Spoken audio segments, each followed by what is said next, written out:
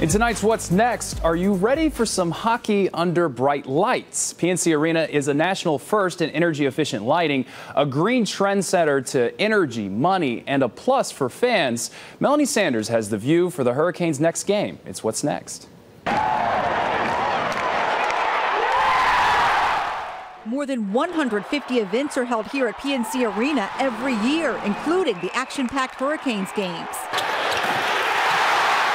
and NC State's men's basketball. And now the view will be a little brighter. What the fans should expect is it'll be much brighter in here.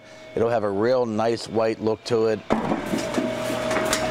In a history-making move, 260 older high-intensity lights in the arena are removed and replaced with 216 LED lights. The arena's general manager, Dave Olson. We are the first U.S.-based NHL team to have LED lighting. They have it right now in Montreal. We went up and looked at that back in February. And they liked what they saw. Canes GM Ron Francis says he's gotten good feedback from Montreal. How much brighter it was and better, a lot less shadows and stuff. So we're excited to be the first U.S. team using it. LED experts Musco Lighting promises its new lighting will improve player performance with fewer shadows and glares. Gives it a nice look, a nice effect. The lights can also be dimmed, setting a different mood for shows than sporting events, giving fans in the stands and at home a better experience. It's been a very well-received thing with television. It really enhances the HD quality. Dave says he doesn't know how much the new green lighting will save PNC Arena in energy, but estimates between $30,000 and $50,000 a year. A deal, he says, considering the project came in under budget. The Centennial Authority had about a $1.3 million budget for this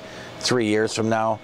We decided to move it up to this year at a cost of $650,000. PNC Arena, an energy trendsetter, with Olson predicting all large venues will be converting to LED in the next couple years. I'm Melanie Sanders for What's Next.